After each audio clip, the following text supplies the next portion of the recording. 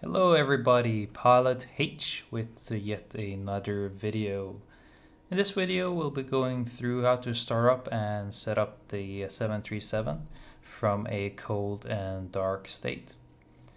Before I start, I would just like to point out that setting up the airplane and making it ready for flight is something which will require good use of airmanship. You cannot stress or rush through any steps, and you have to exercise strict adherence to checklists and procedures. Starting up the 737 or starting up any airplane is associated with a lot of threats, specifically misconfiguration of the airplane and the airplane systems, or maybe not doing all the required checks. This could come back and bite you later during the flight. But without further ado, how would a real 737 pilot start up the airplane? Well, the first thing I would do in the mornings in my airline, we would find the airplane in a cold and dark state. The first thing I would do is check the aircraft's maintenance status. Behind the captain's seat right here, housed just in front of the jump seat, there will be a tech log. Inside of the tech log, you will find any relevant hills or hold item list. This could be defects, perhaps your APU is not functioning, and then you need to figure out how that would affect your flight for the day. You would also find notice to aircrew, which would be some information telling the pilots of any discrepancies or informations they should know about this specific airplane compared to some other airplanes in the fleet. You would also check the ship's library and make sure that you're carrying all the manuals you need. And most of them will be housed just beneath this jump seat right here. Here you can see a picture of the 737 flight manual. Once we have checked all the manuals and paperwork, we can now go ahead and start up the airplane. The first thing we're going to be doing is to turn on the battery switch. The battery switch will be found on the electrical panel right here, and it is the black guarded switch. If you move down the guard, it is guarded to the on position. This will turn on the battery, and the airplane now has DC power. After that, we're going to make sure that our landing gear lever is down, and we're going to be looking for 3 green lights. We all know of these 3 green lights. They mean that landing gear is down and locked. But some people may or may not know that up here on the overhead panel, we actually have 3 more lights. These work as a redundant system to the primary ones. If you have 3 lights on any of these, you can consider the gear down and locked. But before the start of the flight, we're going to make sure that we have all 6. After that, we can go ahead and turn on our electric hydraulic pumps. And make sure that the ground power is available to us. If not, we may have to start our APU at this stage. As you can see, we do have ground power, so we can go ahead and hook up the ground power to the airplane. The airplane is now powered by the DC and the AC power sources, meaning the airplane is fully powered up now and you can start any relevant system.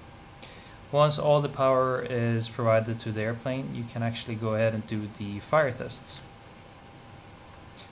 This is the fire panel, and it is here you will start doing the fire test.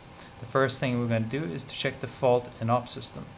You're going to move this towards the left. This is the fault in op, and you're going to make sure that you have a master caution, overheat detection. So we'll do that again just to demonstrate. If you move it to the left, and if we look up here, you can see that the master caution light is illuminated together with the overheat detection light. We're then going to have a look at our fire panel and make sure that we have the fault and the APU detection in op lights. If any of these 2 lights fail to illuminate, it means that there is a fault in the fault protection circuit. If the APU detection and op circuit does not illuminate here, do not power up the APU, for example. After that, we're going to do the fire and overheat warning test. Before you do that, you could advise the ground personnel that you're going to be doing the test, because there will be a fire warning in the main wheel well as well. warning ground crew that there is a fire. So once we've done that, we're going to move this towards the right. We're going to make sure that all 3 fire handles are illuminated together with the wheel well warning. We can now silence the warning by pressing the fire bell cutout switch either on either sides, or the bell cutout switch which is placed on the fire panel. As you note right here, the wheel well fire warning is illuminated. This indicates that there is a overheat condition in the wheel well. This will only illuminate if you have an AC powered airplane. If the wheel well fire does not illuminate, this would mean that there's a fault with the wheel well detection system.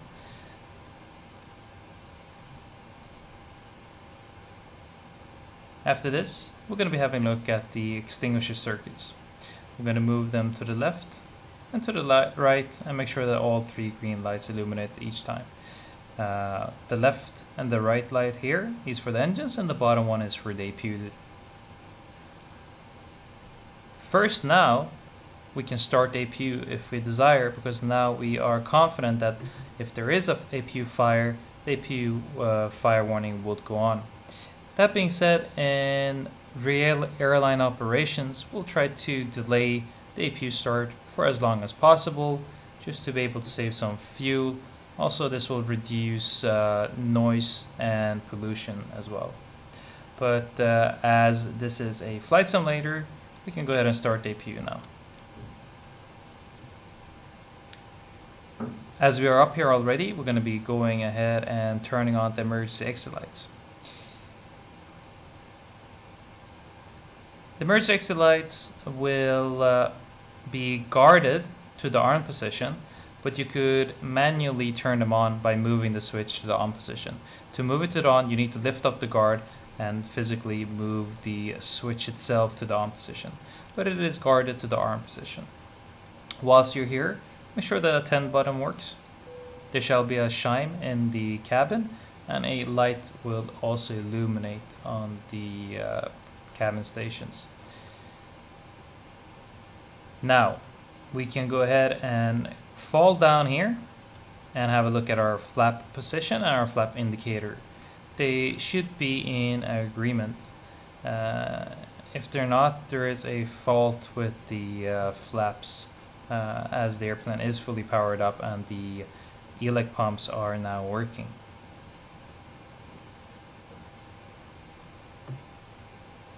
We're going to then be moving our throttles forward.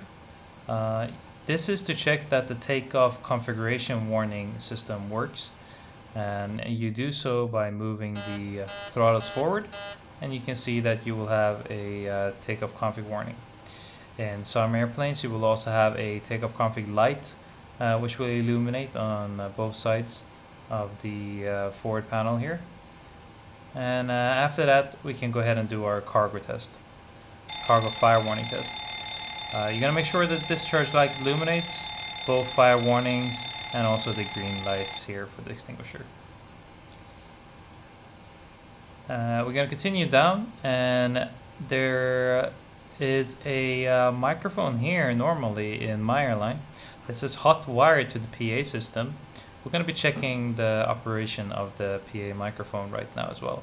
Also down here you will find the gear pins, which you need to obviously count, make sure there's 3 of them. If not, you need to verify the position of the missing one. Make sure that it's not in the gear, as this will prevent that gear from being raised after departure.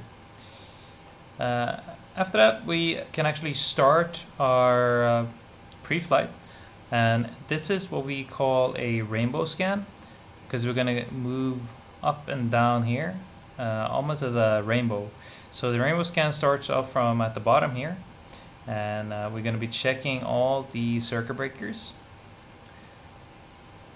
This panel here is the P6 panel, and then we're going to be checking the escape rope. We can actually open up this hatch and make sure that not only that the escape rope is there, but that it's actually attached to the fuselage. We're going to be moving up and turning on our voice recorder. The voice recorder is placed here. There is a on and auto button. I'm going to move that to the on position. This will start the voice recorder. After that, we can go ahead and check our flight recorder. You will lift this guarded switch and move to the test position. The off light should extinguish. This means that the flight data recorder is operating correctly. Now, do not confuse this switch with this switch. It has happened in the 737 in real airlines that pilots will confuse the two switches, and as they try to do the flight recorder test, they will deploy the passenger oxygen mask. Moving this switch from normal to on will deploy every single oxygen mask in the cabin, and you're gonna have a very bad day. After that, we are going to do our Mach airspeed warning test. You will press 1 and number 2 independently and verify that you will have the clacker. After that, we're going to be doing the stall warning test, number 1 and number 2. Now, the stall warning test is a little bit unique in the fact that it needs approximately 3 to 4 minutes with the AC transfer buses powered before the stall warning functions normally. So if it fails straight after startup, you might have to just wait a little bit, make sure that the airplane is on AC power for about 3 to 4 minutes, and then redo the test. You're just going to continue down towards our left here, and the next thing we're going to be checking is our engine panel here, and make sure that the reverse lights are extinguished, that our EECs are in the normal mode, meaning on position. There is a alternate mode, which is just black, but we're going to make sure that it is in the on position. There could also be a alt light here. After that, we're going to be checking our passenger oxygen switch here. Make sure that it's in normal. Do not touch it, but make sure that the passenger oxygen on light is extinguished. And we're going to move to our left. Make sure that the crew oxygen is sufficient for flight. Normally, we're looking at a figure of above 1100 psi for our first flight. As you can see here now, it's above 1500, so we're good to go. As we move to our left, the next switch we're going to be paying attention to is our service interphone switch. This switch will enable all the external service interphone jacks to be connected into the service interphone system. Moving the switch to off, all the service interphone switches will be disabled and they cannot communicate with the airplane. This excludes the cabin crew service interphone system, as they will always be active regardless of switch position. So place it as you desire for the day's operation. Moving left, we are now looking at the GPS light. Make sure that this is extinguished. Move down and turn your iris mode selectors to nav. As we do so, we're going to verify that both on DC lights illuminate. They should be illuminated momentarily, followed by a steady illumination of the line light, and then they should remain illuminated until the iris is ready to receive a position, and then they will be flashing. So we're going to go ahead and move these to nav position. You can observe the on DC. You got the steady align light, and once they're ready to receive a iris position, they will start flashing. As they work away, we're going to be checking the PSEU light.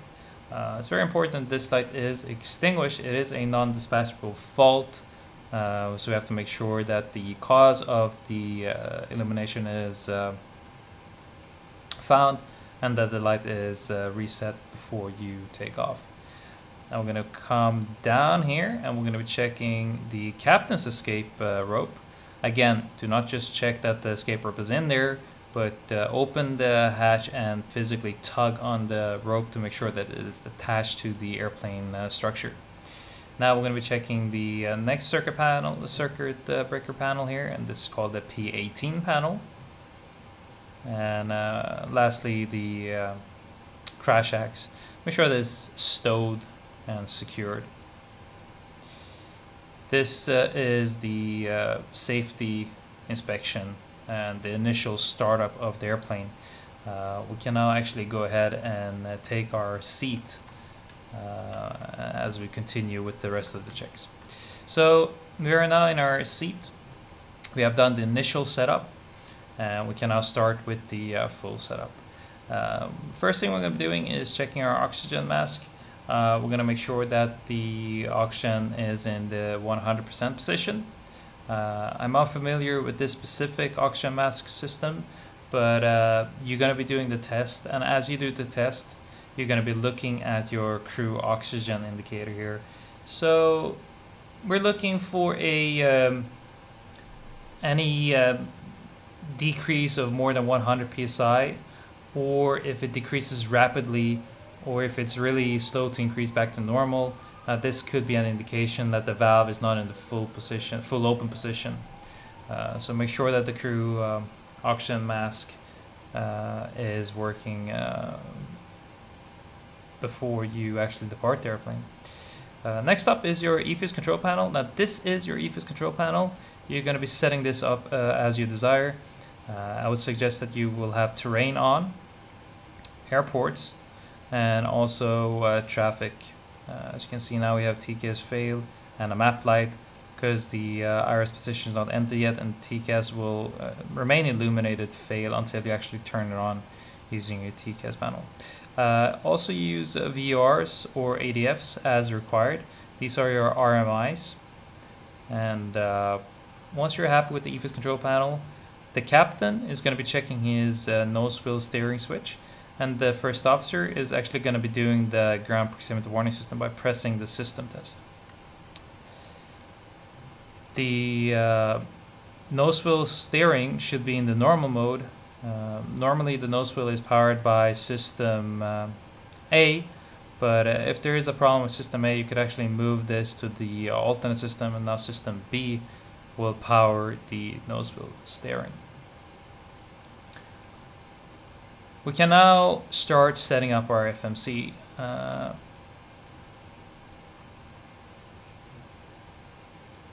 Go to FMC, and we're going to be starting at our ident page.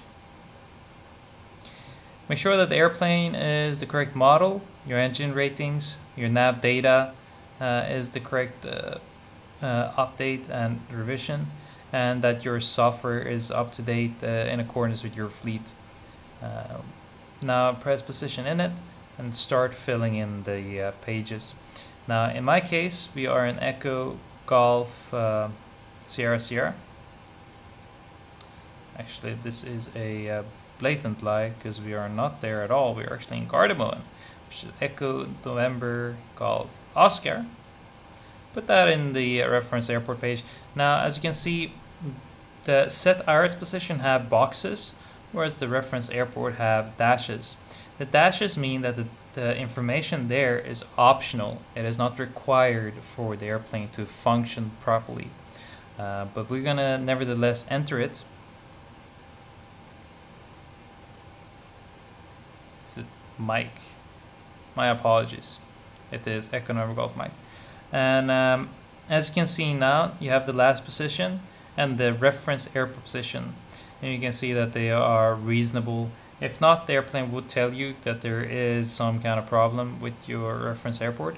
For example, if I had actually put in Stansted, as I was trying to do in the beginning, I will get a message here explaining that there is something unreasonable with that airport. But back to Gardermoen we go. And we're going to be setting the iris position. Now, you can see the position in it has 1 out of 4 pages. Using your previous and next page, you can cycle through the different pages. And what I suggest you do is that go to the next page, so position reference number 2. Use one of the GPS positions. These are by far the most accurate positions you have. They are more accurate than any kind of chart position. So select GPS, left or right. They should be the same. Press previous, go back to position init 1, and then you place it in here in the RS position, and you can see now the airplane is aligned, and the RS switches, the RS panel here will stop flashing, and the airplane is fully aligned now.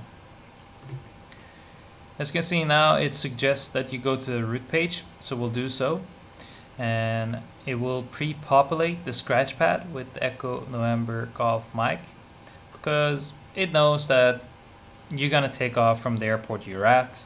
So we'll pre-populate the scratch pad, and you can just simply place it in the origin, and now you can fill in the destination. You see, the destination is mandatory. You need to fill in the destination. Today we're going to be going to Stansted. In the CO route, that's company route, if your airline has a company route, you can go ahead and fill that in, and it will pre-populate all the route pages for you. We're gonna fill in the flight number here. So today we are flight sim number 1. This data will then be transmitted down to ATC as well, and they will be able to see on their radar screens that you are transmitting flight sim number 1.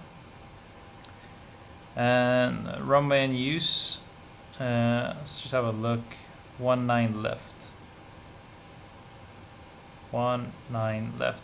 Again, now this is optional, but if you do put in the runway 19 left, the airplane will not only show you the runway initially, but if you now later go to depth arrival and select your departure, you can see that it will highlight 19 left for you. So again, we filled in the origin, the destination, our flight number, company route if you have, and then the runway you're expecting to take off from. After you've done this, you can go ahead and go to route page number 2 and start filling in your route. Personally, I prefer to enter the departure before. So I will always go to depth arrival, select my departure from Echo November Golf Mike. As you can see again, it will highlight 19 left. You can go ahead and select 19 left, and it will remove all irrelevant departures. Today we're going to be flying a OXA 1 Charlie departure. Select that, and now it will suggest that you go to your route page, which is absolutely correct. Go ahead and press that. That will take you back to the route page, and you can now fill in your the rest of the route. On the left side, you will enter all airways, and on the right side, you will enter any kind of directs. Today we don't have a full route. Instead, we're going to be flying direct to Barkway VR, Bravo Kilo Yankee, and I cannot place it on the left because that is via, and here you will only enter airways. So place it on the right side. Here I got two options. Another threat. Not only do I have the frequency, but I also have the coordinates to verify that I'm selecting the correct navigate. In our case, it's going to be the top one, but you have to make sure that you're selecting the correct one. There has been an accident where everybody died due to them selecting the incorrect navigate. After that, you go to your depth arrival, and you can go ahead and select arrival now, and it's going to be Echo Golf Sierra Sierra. It's going to be ILS runway 22. And again, it will filter out any irrelevant stars. When we're flying a Abbott 1 Charlie, and select your transition. I have checked the place, and it's going to be an Abbott transition. And you can now go back to route page. And as you can see, we have a discontinuity because the route will actually take us to Barkway, but the arrival starts from Idisi. What I suggest you do now is to go to plan page. And we're going to be looking at our ND. Once you select the plan, and if you go to the legs page in your FMC, you will have the step feature. Selecting step will step through your routes. And we're looking for the discontinuity here. As you can see, it's going to go to Barkway, but from there it's going to jump to Idisi. So we need to rectify this problem. I will do so by selecting Charlie India 22, which is right here. And I'll put that after Barkway. So this is Barkway. I'll select the next page, and I'll select it up here. And as you can see now, We will fly to Barkway, and after Barkway I'll make a left turn towards the ILS. Once I'm happy and satisfied with the whole route, I go back to route page and I can now activate the route. So by activating it, you will now be able to execute the route. So we can go ahead and execute it, and you see that the cyan blue is now replaced with a magenta color, meaning and signifying that the route is now active. Once we're happy with the route page, we're going to continue with the FMC, but now we're going to doing the performance. So looking at the performance, as you can see again, if I go back to our init.ref page, it will take me to performance init because it suggests that I should go here. If you're ever unsure where to go, always press init.ref. If it doesn't take you to the page you want, you will always have the index option at the bottom left. Wherever you are in the FMC, if you ever press performance init, if you ever press init.ref, it will bring up the index position, and from here on you can select where you want to go. We want to go to the performance page, so we can go ahead and select performance. Start from the bottom, work your way up, and then go to the right and work your way down. That's the way I do it. It seems to be working for me. Select your cost index. Now the cost index would be on your flight plan. Today we're going to be using a cost index of 30. The reserves will be on your flight plan. These are your final reserves, which are half an hour flight, plus your diversion fuel. Today is going to be 2.3 tons. The zero fuel weight you will also find on your flight plan. In the real airplane, you cannot just click here and get it up, but you actually have to check your load sheet. Select your cruise altitude, and we're going to be cruising at flight level 290 today. So we'll put 290 in there, and a cruise wind. Now the cruise wind is going to be your top of climb wind, and the computer will now use that top of climb wind to calculate a econ climb speed for you. So if you have it available, go ahead and enter it right there and execute. You can also see that we have a transition altitude. This you will find on your plates. In Europe, normally it's not 18,000, it will be something way lower. For example, I think Garden was 7,000, I'm not sure, but it'll be something in that region. As you can see now, the FMC is suggesting that you go to the N1 limit page, so go ahead and go to your N1 limit. You can fill in the temperature. In the real airplane, that temperature wouldn't be pre-populated. You would actually have to check the ATIS, get the current temperature, and fill it in there. And now we're going to be doing our performance. And in real life, doing the performance involves doing some calculations. Normally we'll use graph and tables, and we'll go in with the actual runway conditions and today's temperature, wind, pressure, and calculate the D rate and assume, and then also the airspeeds. Nowadays we actually use a iPad to do the same calculations. We can with confidence select 22K and go to the takeoff page. Again, the airplane is the FMC is suggesting which page to go to next. Select your takeoff flap. Flap 5 is used 99% of the times, so go ahead and select flap 5. I get an error message here saying the V speeds are unavailable. It's just because the airplane is filled up with fuel. So if you're using PMDG, you can go to FS Actions, Fuel, and then just lower the fuel. We'll select the airspeeds. You see we have a message here saying unable to 30 by Golf Mike 604. We have to look at this before we actually continue with the setup. So we'll have a look at this. And you can see this says 230. Now the airplane will be unable to accelerate to 230 by that waypoint. And looking at the plate says 230 or below on the airspeed. So put 230 below. If you anything without a kind of slash will always default to the right side. Because we want this speed to be on the left side, we need to enter that slash. And now we can put it up here. And we have now changed it to 230 or below on the airspeed. and the message has now disappeared. Okay, I don't know which page to go to. I want to go to the takeoff page again. So if I'm unsure how to get there, press initRef. And you can see initRef will take me either to index, and here I can select takeoff, or if I press initRef, it will just suggest go to M1 limit. I'll go to M1 limit. We're happy with this page. It will now suggest takeoff page, and I'm back at the takeoff page.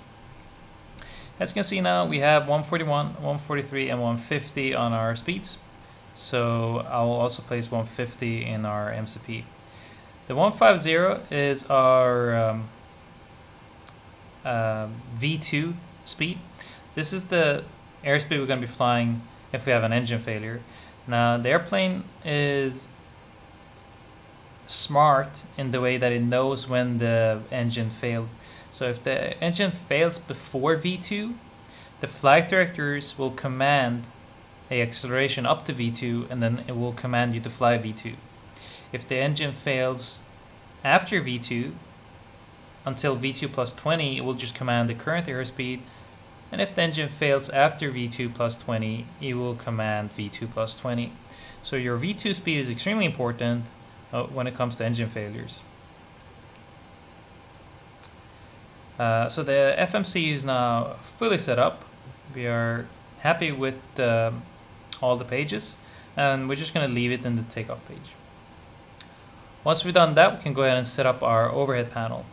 The overhead panel will be set up from up to down and from left to right. So the first thing we'll be checking is our flight controls. All these switches should be guarded.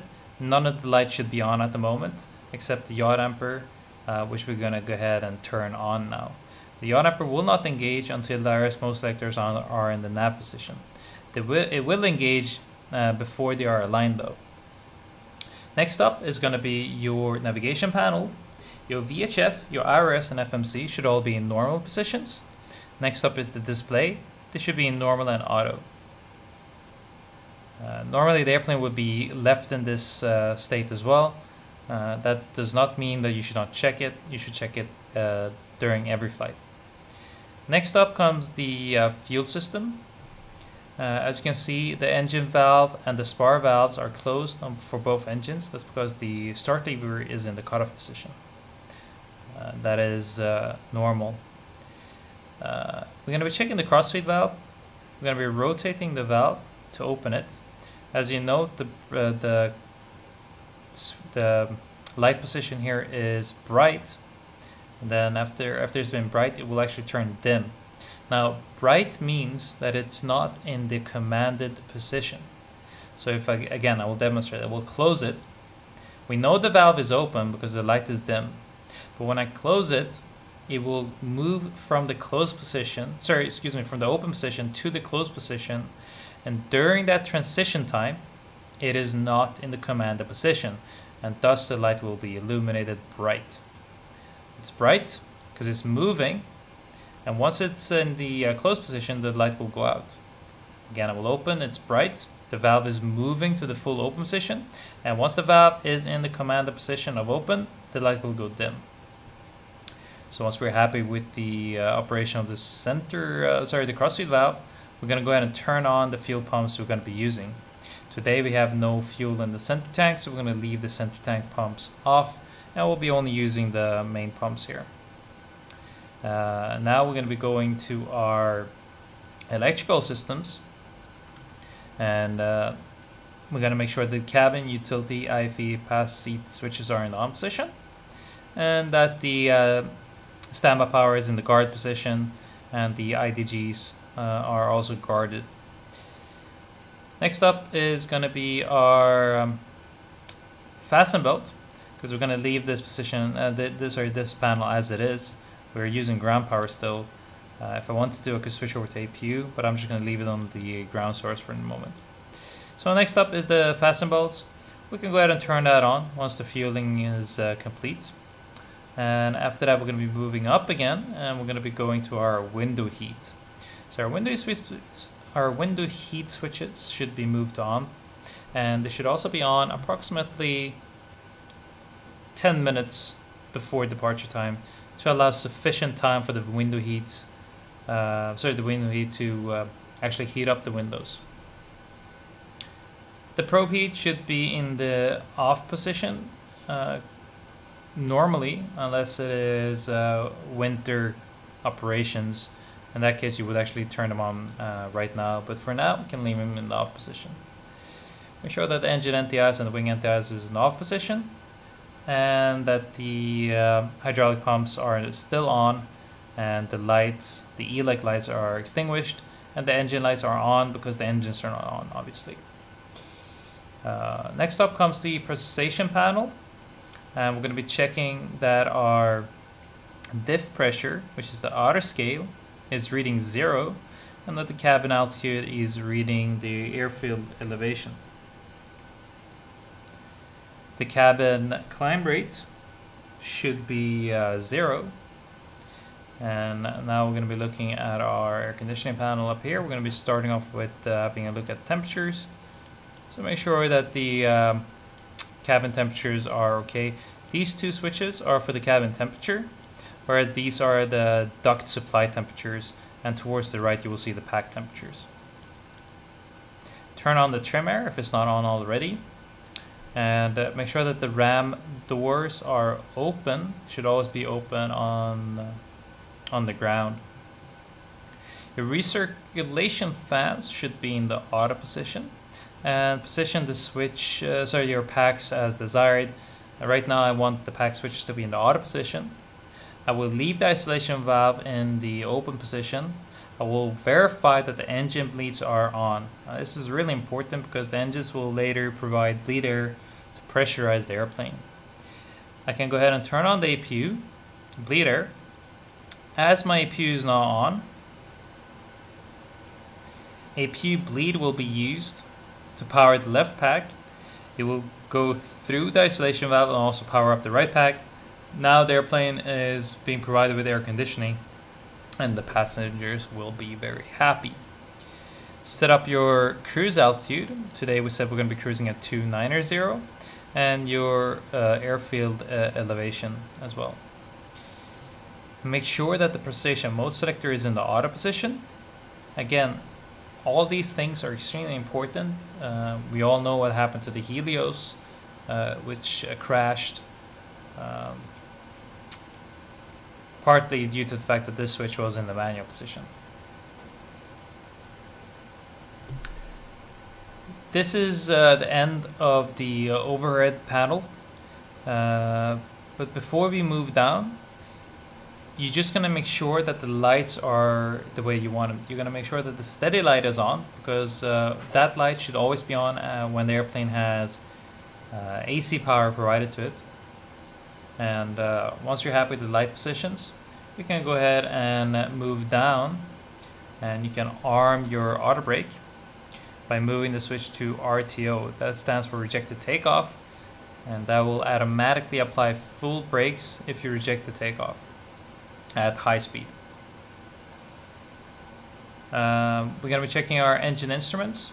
Make sure that no engine indication is displaying some problem or any exceedances, and that you have enough engine oil to meet dispatch requirements.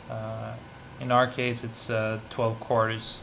Now this configuration shows percentage instead. We're going to reset the fuel flow, and again, it's important to do this as you want the fuel flow to be reset before you actually start your flight. I'm going to move down, make sure that the speed brake is in the down detent position, that the reversers are down and locked, and that the start levers are in the cutoff position. We're going to go ahead and set the parking brake at this stage, and make sure that the stabilizer, the stab trim cutoff switches are in the normal position, and they will be guarded to the normal position. So make sure that they're guarded, and you can now do the fire test again if you do not have AC power when you did it the first time.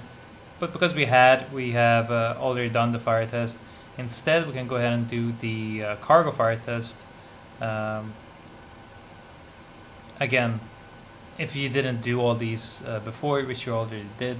So we can go ahead and discard not only the fire test, but also the cargo fire test as well.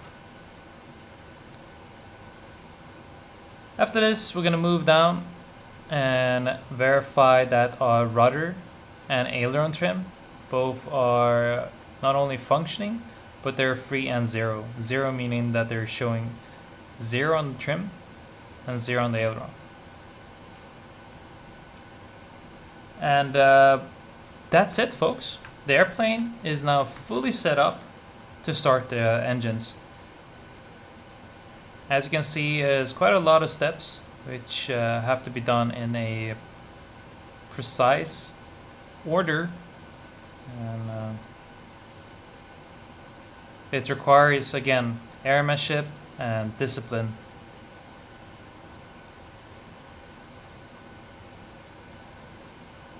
Hope you enjoyed this video. If you did like it, go ahead and leave a like. Please do subscribe, and as always, follow me on Twitch, where you can watch me live. I also have an Instagram where you can watch some cool pictures from the real airplane. This is Pilot H. Until the next one. See you later.